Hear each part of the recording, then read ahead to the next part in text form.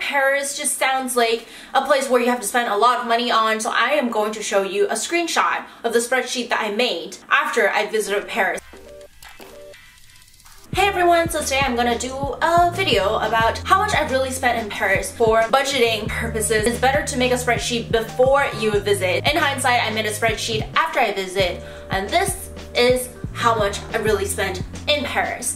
And as you guys can see, my biggest purchase or my biggest spending is in the bags category, in the shopping category, because that is one of the reasons why I visited Paris. But other than that, I try to save a lot on transportation, hotel, flights, and all that. So those three components are actually really not that much. So if you go to Paris without the bag buying aspect, going to Paris alone is actually not that expensive. And if you go with a friend, you can even save on hotel fees and split on the hotel. So that's gonna be even cheaper. So I just made this video to show you guys that traveling alone or traveling in general does not have to be super expensive, and the most key thing is just to plan well, budget well, and of course have your daily savings. I also have a lot of ways where you can earn money or save money in my info box. Be sure to check those out and let me know what you think. Thank you so much for watching. If you find this video helpful, please give me a thumbs up and subscribe for more videos like this, and I will see you next time. Bye!